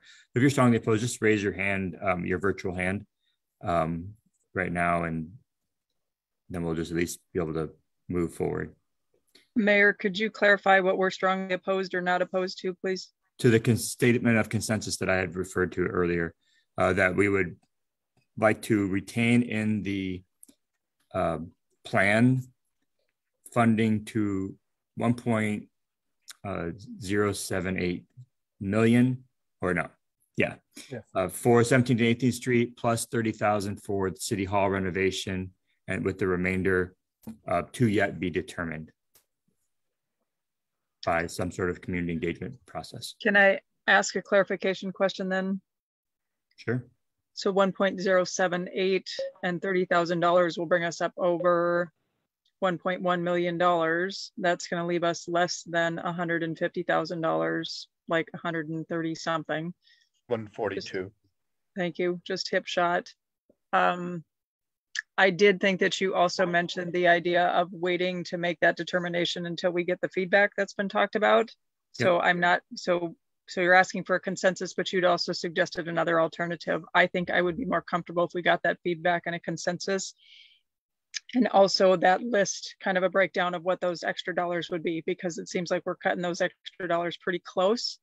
And not only that, the $1,078,000, that's a very subjective number. Like it could be more than that, it could be less than that. And knowing that construction is likely to be that way, are we better off to just pull back to a flat 1 million, for example, and leave us a little more space for some of this other community pointing funding? But I think we'd be better if we got that community input before we came to some consensus. Well, I think the idea that for this meeting was to come to some sort of, give some guidance to staff. If we wanted, I didn't hear consensus about just opening the entire amount up for community engagement and for discussion. I was hearing consensus about the idea of specifying some dollar amount, which is, according to Van, $142,000, and right. So asking for input on how that might be best spent. Am I missing something? No. And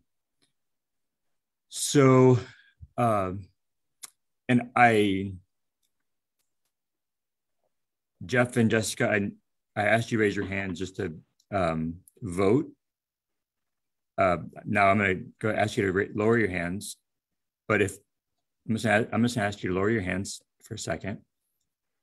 And then if I have consensus, if you are in support of this idea, please raise your hand. If you're not, that's fine. Wait, and the idea that I'm going to state it. Okay. Okay. Mayor Jones, can I recommend you go and just call for a motion, and let's go get a motion on the table, and then we can have discussion, take a vote on it. Okay, I will make a motion myself. So I move that the city from the ARPA funds set aside $1,078,000 for the 17th and 18th Street projects described in the memo, plus an additional $30,000 for city council room improvements, with the remainder being used for projects that are identified through a public engagement process. So I have a motion, and I have a second by Van Hunziker. Any further discussion?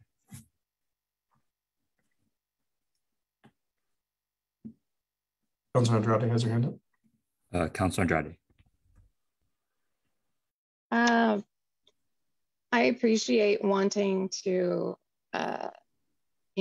fund this entire project and such. I honestly really don't feel comfortable not going to the people first, the community. I think that it is important to do that. And if we do go forward with this proposal, I ask that we are promote this heavily so that people will know that they should tell the city, the council ahead of time whether or not they support it, and if they have any other ideas as to how to use the money, because it just, I always say, I never knew about city council meetings. Like, I never paid attention to that growing up.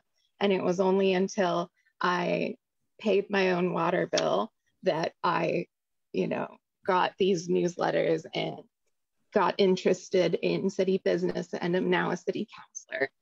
So I just think that if we improve that idea that we're looking for feedback from this idea, that would be very helpful. Thank you. So all in favor of moving forward with the motion as stated, please raise your hand and say aye. Aye. Aye. Aye. All opposed, aye. Raise your hand and say nay.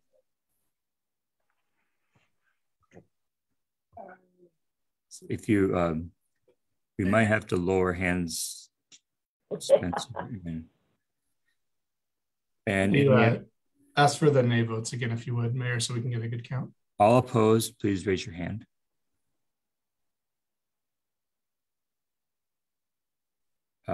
Councilor Andrade, she has her hand up, and so motion carries.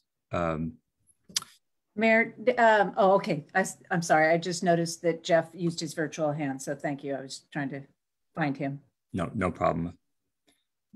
Okay, so motion carries. So Chris, let's talk briefly. Hopefully we can finish up in 20 minutes. The conversation about Benton County. Yeah, so. And we did lose Councilor Lehman. He had to drop off. Okay. So again, this could go real sideways real quick, but again, I would recommend that we apply for some of the funding. It's money that would come from Benton County. Similar to us, they've allocated some funds to stay within to work on infrastructure, and some funds to go towards social service and other funding for municipalities and to support the rest of the community. So we can apply for these funds. I don't know what the normal dollar amount's going to be, right? I think, in my mind, I'm in that 50, maybe $30,000 to $100,000 at the high end is what I have. That's just intuitive, I guess. But again, I would recommend that it's a project or maybe two projects. And so maybe just throw out a couple of quick recommendations, either things we've talked about this evening that sound like we definitely want to apply for. And if we can get it, great. And if not, maybe we can look at it with our own funds or maybe just not do it.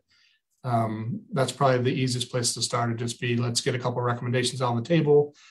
Staff will do the lifting, right? I'm more than happy to apply for the grant, do the write-up, get that submitted. I imagine these are going to be fairly competitive. There was some discussion about well, I guess let me give you a little bit of background. One of the only other group that I know that's looking to apply for this is either the rural economic development, which is rural cities in Lynn and Benton County that have pooled together. Either that group is going to apply for some money to do some type of a small government or a small business assistance program, or Benton County Economic Development is looking to pool a larger group of communities that might apply for a grant that they could then use for small business assistance as well. So it sounds like there's at least one of two other efforts that are going to be made for our area for small business assistance of some sort. Outside of that, I really don't have any insight into the grant funding preferences other than what's been provided in the request for requests, which is again just those 4 or 5 stated items that I listed and provided for you.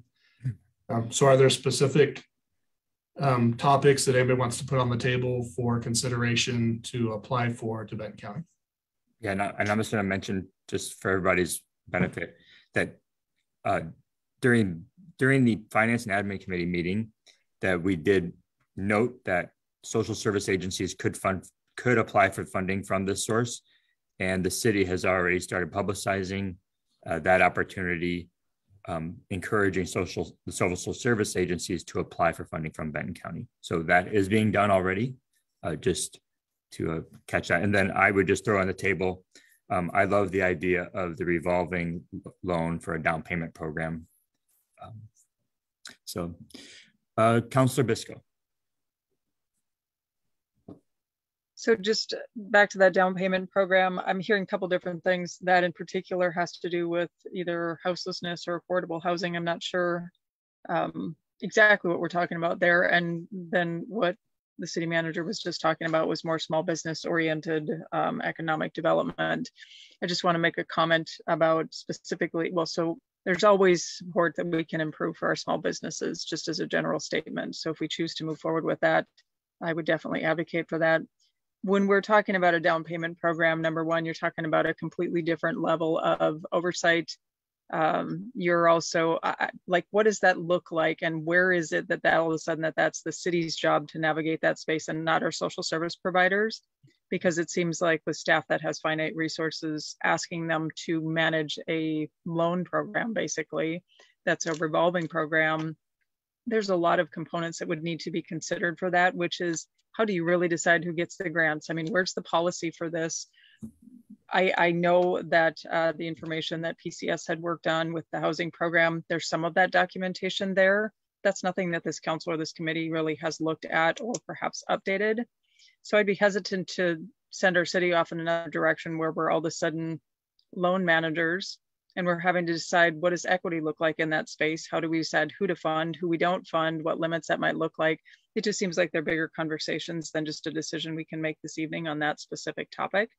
And sure. I would advocate more for we do the business of the city and not the business of social services agencies, which we have a fair amount of.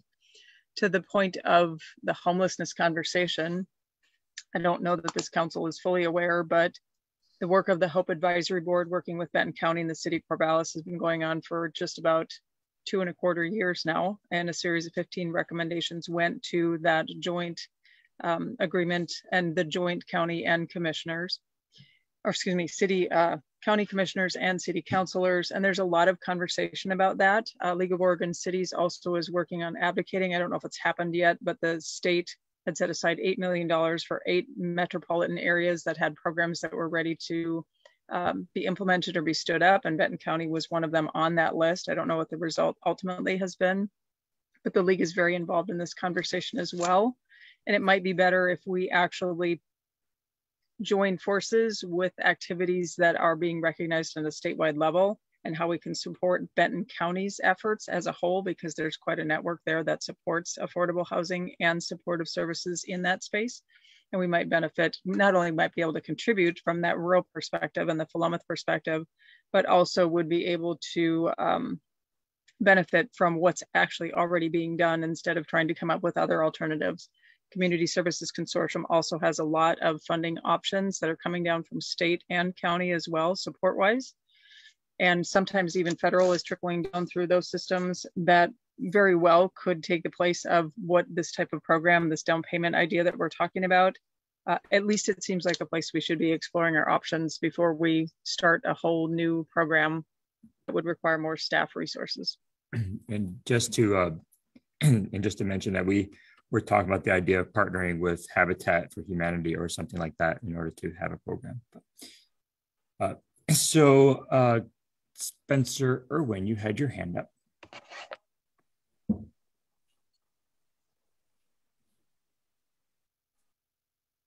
You're muted. It's just when Chris was talking about the range, it did kind of sound like maybe it would fit well with putting a little money in seed money for the skate park project. It would compartmentalize that and then give us kind of the footing to move forward on seeking other funding and make it smooth. I also like the down payment thing, sounds good too, but I know that the skate park, from my time on the Parks Board, the skate park is a popular thing. So we would be working directly on something that kind of fits that range. You know, I mean, we'd be partway to a match. If it was like 60, we'd be looking for a match and we could almost get it done. I don't remember the specifics, but we'd be in the ballpark of being able to get it done. So, right. I don't know. Actually, I think both those topics came up as potential things to during the Finance and Admin Committee for potential projects to apply from Benton County for. Is that correct, Chris? Yeah, both of those would work. And yeah, to your point, I think the idea would be not to start up our own down payment assistance program, but it would give us the option to, you know, reach out for Habitat for Humanity or a similar that is in the business of helping with down payment assistance or housing needs. But I think Councilor Biscoe makes a good point. We don't want to, you know, gain $30,000 and then spend 20,000 of it in staff time trying to stand up a new program. So I think we would be looking to partner with a nonprofit of sorts that already does this kind of work. And this would just be an additional ask or additional help. You know, the city applying for the funds as opposed to the nonprofit themselves, I think shows a little bit of collaboration and partnership, which may benefit us in a grant application. So any additional comments or thoughts?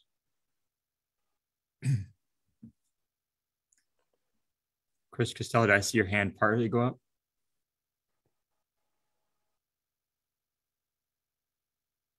No. So should we? Another option, Mayor Jones, is, you know, I don't know that we're limited to apply for just one. I could do a write-up on both seed money for a skate park and also money for down payment or for money towards a skate park. My only concern with the skate park is just a little preliminary. I mean, we've got it in the master plan. We're just now talking about how it would roll into the capital improvement plan. I don't know if the county is going to look that closely at any of that. I think the park master plan is clear enough of the desire and the need in the community. So I'm not too concerned about that. But I'm not sure with the comments Councilor Biscoe made on any type of a houselessness or homelessness effort, if there was a specific item that you were referring to, Councilor Biscoe, or what your thought was there. So I heard you talking about the skate park. I didn't hear the jump to the houselessness part. So yeah, so I've got the down payment assistance, money for a skate park to help us kind of seed money. You had made additional comments about homelessness and houselessness, and I wasn't sure what that request would look like. So maybe if you could explain that a little bit more, like what would be, you talked about a couple of different programs and efforts, but what would be the City of Philomath's application specifically? So it depends on, I guess I would say, how much dollars we had access to, but ideally this is a topic that continues to come up. And is there a way we can get assistance, so technical assistance, or is there another source of, like, what's our policy in Philomath on homelessness, and what's our forward thinking look on affordable housing, and do we have any resources on how to build something like that out? So that would be a space where I feel like we have a gap. We don't really have our current social services programs don't really dig into that deep. I think that we see peripheral support if you're dealing with housing issues, whether it's food or other resources, clothing in some cases, resources for our children, but we really don't have anything specific in Philomath where somebody can walk into a building and say, hey, I'm living on the street, what resources do I have? And the reality of that situation is that we've got folks in Philomath that can't get necessarily to Corvallis to utilize those resources. So does it look like a build out of some of our current social services to help support that? Part-time staffing, or just resource material so our social services can do the lift with a little financial support? It's kind of a bigger conversation than just a one-off. But if there's a place to plant some of those dollars in that, not that I want to see us spend a lot of money on planning, but we don't really have a policy to work with. So can we get some resources that will help us develop that type of policy? So when Benton County goes, hey, Philomath, we can go, yeah, we're right on board and we actually know where the city wants to go with this. That would be my recommendation, I think, for any funding request outside of funding specific. I just think liaison closer with our service providers in Benton County as they build out what those services look like, because we're going to see an extensive amount of money poured into those services and they do benefit Philomath as well. Thank you. And Councillor Kazi. Yes, I just wanted to suggest the maximum allocation for these grants is $500,000. So, and I would think that the likelihood of our receiving a grant will probably be improved if our ask is specified and there's some kind of assessment of how much money we need and how it will be used. And so I would be inclined to focus on areas where we've already defined what those costs might be, which, for example, is the case with the skate park and is the case with the library. So I might suggest those or other ideas on our list that are perhaps better defined. You could probably come up with a good description of a revolving down payment fund and maybe identify a partner to work with. But I would suggest that the ideas that are most well defined will probably be those most likely funded. Thank you. Does anybody else have comments before Councilor Bisco? Just wanted to make space for everyone. Councilor Bisco? You are muted. Thank you, Mayor. I was just curious, has anybody actually reached out to Habitat? Like, is that doorway already open? And I know that they're working with some of the mill pond changes, but from the city, have we actually had that conversation of would they be a partner with the city? Chris? Yeah, I've been an active participant in those conversations with Mill Pond Crossing. So that's kind of been a three-way conversation. The city's at this point just been playing host and have not offered any funds, but I think there would be an opportunity for a kind of a three-way partnership between Mill Pond Crossing, the townhomes that were just approved recently by the Planning Commission, and Habitat for Humanity. It sounds like they're very open and excited about the opportunity to partner to provide some type of more affordable housing, so to speak, not to subsidize necessarily, but affordable housing, down payment assistance. I think anything the city could do, sounds like they'd be a willing partner to help out with. I don't want to speak for them, but in the meetings that I've been in with them, that's the perception that I've been given. Yeah, Could you likewise. I was chatting with Karen a while back, and she's also suggested that she was very interested in partnering with the city. So could you just clarify then for me, and I too have sat down with her because of serving on that board. Would we be asking then for grant funds that are specific to the Mill Pond development, or because now it seems like it's going more that direction? Or are we looking at just a general overall support of affordable housing, housing options, housing support? I don't think we'd be able to limit it. I don't know that we would want to limit it to just that development. I think we would make it open. To me, in my mind, it's a partnership with Habitat for Humanity for, a specific request that they're doing, which would be for that down payment assistance or to help people get into that home. I don't think we would want to limit it to a specific neighborhood. And I'll just state that the vision has not been developed very much. We just discussed it, tonight and at the Finance and Admin Committee. So, yeah. If the committee wanted to go that direction, I could get a hold of Habitat, this week still, have a sit down, see what that could look like, and again work with them to pull an application together. So it may lack some of the specifics, but again, I think we could get fairly quick on a dollar amount, what that would look like. We could look at some example programs. I think we could put together a fairly strong application there. And again, I think the partner with Habitat is helpful. They're a known entity and a well-respected entity in the community. And if they say they're not interested, then we say, okay. Right. Van? Yes, I think that sounds like a reasonable option. I don't know if you apply for the whole 500,000, but I mean, I guess that would be good because a down payment, you're not going to be able to stretch that out a long ways. But working with Habitat, where they've, in our community, they've been here for quite some time, helping other people get into homes. And I guess I would agree, like with Chris, that no, I wouldn't want it to be just for Mill Pond. And I think it would be, helpful to them, helping people get into homes. I don't know how all their rules about everything, but I guess if it was a revolving fund, which, like when you sell your house or something like that, and you pay the city back, then it could be something that could, kind of refund itself. I mean, it may take a long time after you first spend all the money, but I like that idea. So I would be supportive of that. Thank you. And again, I just want to offer others the space to participate. If you have anything, otherwise I'm going to go back to Councilor Biscoe, and then I would like to wrap up this conversation and try to get home to our families and eat some dinner.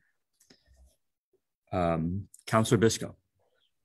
Thank you, Mayor. So as you were talking about this relatively new and very relevant development, so Harriet's housing has already been moved to a nonprofit status or will be moved into a nonprofit. I don't know if it's complete yet, but it's being reestablished as a nonprofit. Reese Stutzenberg, who has worked with the Hope Advisory Board and also helped with several of the transitional housing, I believe is going to be serving on that as the executive director. And this is all public with the Hope Advisory Board as well. So this is no secrets. That too is a space where dollars might be beneficial in helping bringing those houses up to, just sometimes some of the repairs that are needed for those houses. I know that there's been challenges expressed in the past with some of how those programs have been operated. It's a real opportunity actually to not only invest if we have funds available, but to support that transitional housing space and provide some additional resources, and it should be within that nonprofit space as well. So those are another partner that maybe should be considering with this ask. Thank you. There are just one more. There are 90 some units in that program that provide that transitional sort of single unit housing within Philomath. So it's pretty substantial. Thank you. So needing to come to some consensus on this idea, Chris, are you thinking about applying for one or two different programs? I heard that you might apply for two. Is that correct? I'm open to committee's recommendation. I think we could ask for two, maybe three, but I'm a little concerned about standing up 3 applications. So if we can narrow it down to 1 or 2 would be my preference. I mean, we could apply for everything, but then your chances of getting anything kind of drop down a little bit. Right. Yeah, I'm supportive of the skate park end of this idea of a loan program or some sort of partnership with another outside entity. So I guess I've heard, just to kind of wrap, I've heard skate park, I've heard a down payment assistance, like a housing assistance. I've heard library, and then I've heard houselessness efforts, and that kind of varied between a technical assistance consultant helping out to kind of help set a plan, to then just most recently assistance for Harriet Hughes housing. And I'm sorry, I don't know the name of the foundation it's been set up, but you're correct, it has been set up as a foundation. So that'd be specific to helping with those kind of transitional housing rooms. Is there anything that I missed in the discussion here the last 15 minutes? Sounds about right. And if not, maybe we just take a hand count and see if we can get a majority on any of these. Let's start with the skate park. How many people are supportive of applying for the skate park fundings? This is challenging with this kind of hands, but I see the majority. I see a majority, okay. And what about a down payment assistance program? Can you raise your hand if you like that idea? Mayor, could you clarify if that's standalone, or is that going to be the partnership conversation with Habitat and the new Harriet's housing? That would be in partnership with an outside entity. And yeah, I would let Chris reach out to Habitat or whomever. So I'm seeing a majority, a majority with their hands up.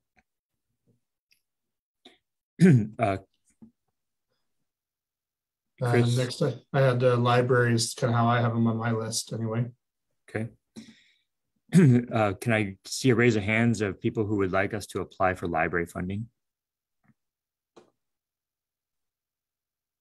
So I'm seeing 4-ish, 5-ish. Wait, okay, everybody stop raising your hand. Hang on. Hang on, keep your hands up. And Mayor, can you again clarify, is that like, hang on, we have to give up one of the first 2? Hold on one second.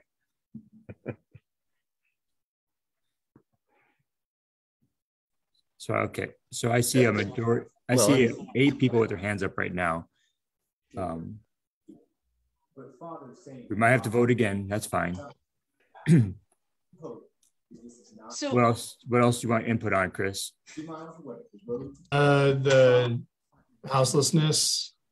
I think this is specific to having what I heard was having somebody come in, a consultant, or come in and or money towards a plan, or coming up with a program of what our policy would be towards houselessness. Okay. All in favor of that idea, please raise your hand. So are we all just sort of gauging the room, or like? Yeah, I'm trying to, we have to prioritize 2 out of all these. So okay, but it's okay if we support more than 2. Like, do we have? Okay. It'd be best if you didn't. It'd be easier if you did not. With that. Okay. Okay, so I'm going to say that one's not going to be in the final decision. So Mayor. Yeah, please, yeah. I'm hearing some background noise. Yeah, Mayor? Hold on one moment. Rita, her son's home. Guess out with mom. Chris, can you mute? Someone's got something noise in the background. Yeah, and I can't see where it's coming from. Sorry. Okay. I'll be me. I'm not. Sorry, Councilor Lowe. Yeah, can we just eliminate the library from this discussion? I think that that's covered. I'm totally in favor of the library, as people will know by association, but I don't think it's relevant. I'd rather have these other projects be up at the top of the list. But does everybody feel that way? That's the problem. Yes, I see Spencer with a thumb up. I see Councilor with Bisco with her fingers up. I can't. Mayor, maybe let's go by process of elimination. Maybe let's take a final vote on the transitional housing recommendation that was made, and then maybe we can come back to those that kind of had a majority. Okay. And so the question is, people who are in support of the transitional housing idea, putting money towards that, please raise your hand that you would like to see that move forward. Mayor, I'd like to still ask my clarification question if I could, because it does determine my vote. What is your question? I'm unclear that I didn't know we were coaxing out all these different homeless parts into some other space. I would feel that that would be an overall policy where we talk about transitional housing and habitat and that relationship. Are they really going to be three separate things? I guess where I'm coming from, Councilor Visco, would be, I need some direction on what I'm writing the grant for. And so I kind of need, that's what I've kind of trying to tease out a little bit, is what is the project that I'd be writing the grant for?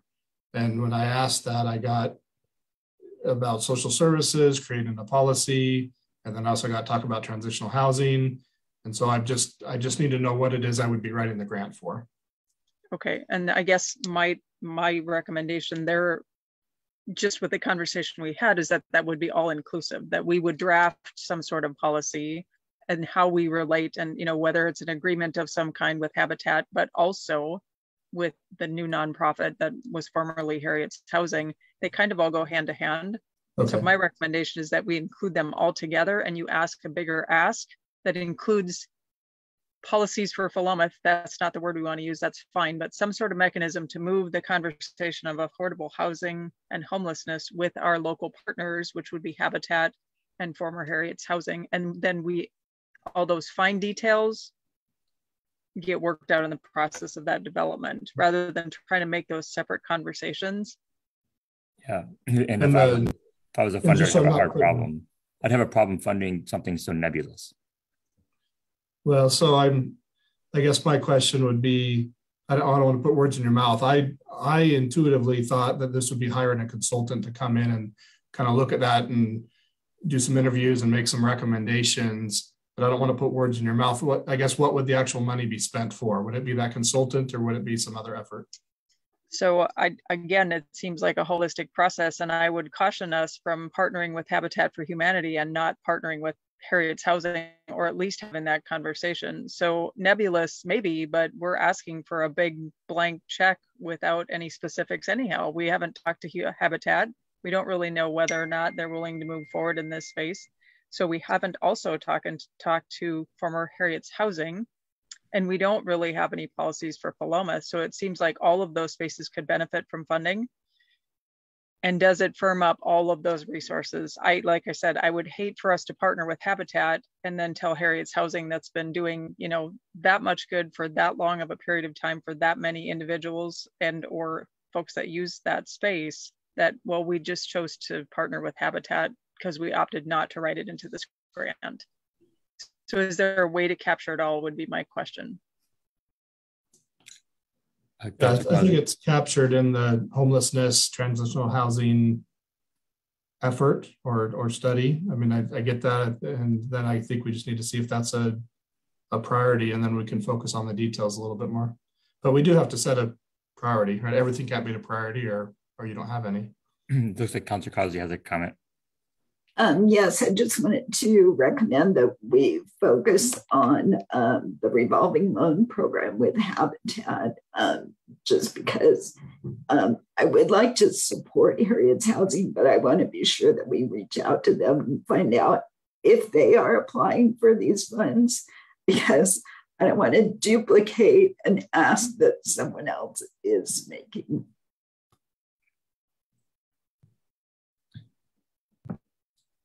So this is a very challenging process to do. Well, Mayor, let me help you out a little bit. And we're putting everybody in a little bit of a tough spot, right? Nobody wants to vote against the library. Nobody wants to vote against affordable housing. So again, that's where I said this could go sideways real quick, right? I didn't want that to happen. This is like extra funding that the city would try to apply for. And if we can get it, that's terrific. If not, we've got other funding, we have other efforts, we have other areas in our strategic plan that we're still going to continue to move forward on. So, because we don't apply for this specific topic for Benton County funding, their use of these ARPA funds, doesn't mean that the city council, the city budget committee, or you individually don't support the effort, right? So, but at the end of the day tonight, if I'm going to write 2 grants, it looks like, for these funds to Benton County, I do need the budget committee to give some prioritization. We need to get at least a top 2. And again, don't feel guilty. That means you don't support the others. It's just we've got to pick 2. And even 2, I was kind of thinking 1, I'm willing to write a second grant, just knowing that it's tough to narrow it down to the 1, but I really do need to narrow it down to 2 without people feeling guilty that we're leaving somebody out in the cold. We really need to apply for what we feel would be the strongest applications and the most likely to get funding at this point, knowing that this is due in 11 days. So it sounded like we had a lot of support for the skate park project. I would say probably even more so than one of the affordable housing comment or discussions. After all this discussion, can you just raise your hand if you think the city should apply for a grant that would support the skate park?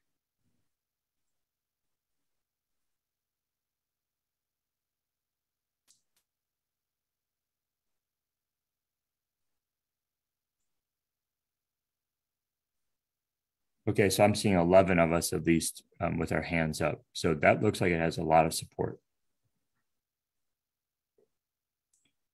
And then can you raise your hand if you would like to see a revolving loan program supported?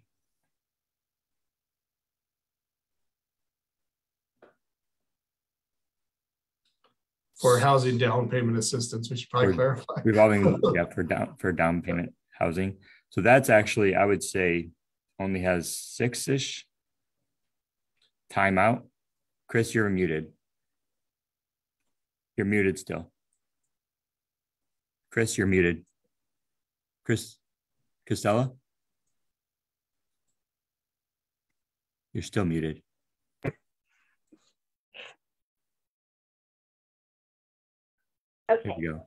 I think, okay. Yep. So point of clarification, it was very easy for me to vote for the skate park. I am a little confused as to what all the balance of the choices are. So the next choice you presented us, and so I don't want to squander my last vote. So can you tell us kind of the category so that I can vote appropriately? Thank you. Sure. It seems to me that we have 2 or 3 different options. Chris, how many options are you counting? So I'm at 4 if we combine the houselessness and the transitional housing into one. Councillor Lowe had recommended removing library, but there was at least an 8-number majority initially. So I would recommend that we vote on that one again. And again, at 7:15, I'd recommend everybody gets 2 votes. Let's vote for either of those 4. We got skate park, revolving loan for down payment assistance, library money, which would go directly towards not only the initial ask for the feasibility study, but maybe a larger ask for actually some seed money to help with that effort. And then the fourth would be looking at homelessness and transitional housing, potentially some money that would go towards, organizations that are doing that work, helping the city establish our policy and what that would look like. So those are the four that I've got. So maybe everybody reserve yourself to 2 votes and we can go through those with the mayor. Okay. Unless anybody has any maybe final comments before we take the vote and then conclude for the evening. And again, I apologize for putting them in a hard spot. These are tough decisions, but don't feel like you're voting against anything, just that you're voting for things, not against other things. Councilor Bisco, you have another comment? Yeah, just real quick. I think that the houselessness and the transitional housing does need to include engagement with Habitat. And I'm not sure that I heard that in what city manager just said. I will only share this perspective. I don't disagree with the rotating down payment idea or any of that, but I do think that we have not asked yet, and Habitat not only has to answer to their local charter, they also have to answer to a national charter to some extent. We're not bankers here, and we don't even know if that's an option that's viable. I would like to see that embedded with the other houselessness conversation, because I think it has real merit. I just don't know that we have enough information to vote to support a grant specific to that without knowing that we have a place to land that grant. Right, thank you. So, and I don't disagree with you. We still are, that vision is not well developed, so it's entirely possible it would be funded anyway. So you get 2 votes, Councilor Lowe. Councilor Lowe? No, okay. So you get 2 votes, and we're just going to kind of move through these, hopefully rather quickly. First of all, the library. Please raise your hand if you're in support of applying for a grant to support the library. Okay. I see 2 hands up. Okay, that's helpful. Thank you. If you are in support of applying for a grant to support the skate park, please raise your hand and say. Okay. So I see at least 10 people with their hands up, 11 people with their hands up. Okay. And then if you are in support of a revolving down payment loan assist or a revolving loan down payment assistance program, please raise your hand. 1, 2, 3, 4, 5. Okay, so that one is not going to move forward. And then a more comprehensive, developing a policy, more comprehensive policy around homelessness and affordable housing. 1, 2, 4, 5, 6, 7, 8. So there's 8 votes there, I think. 1, 2, 3, 4, 5, 6. And so that one will be moving forward as well. And then was there one last one, Chris, or is that it? No, I think I've got what I need. So I'll Great. prepare 2 grants, one for skate park and one for kind of the homelessness, transitional housing, working with Habitat, kind of all encompassing for this, essentially a homelessness housing policy for the city. Great, thank you. So with that was a lot of hard work, everyone. I really do appreciate all of your time. I know it's getting late and we've been at this for a while. So please go home, eat some dinner, love your families, and have a wonderful evening. But we're adjourned. Thanks, everybody. Good night. Good night. Good night. See you in a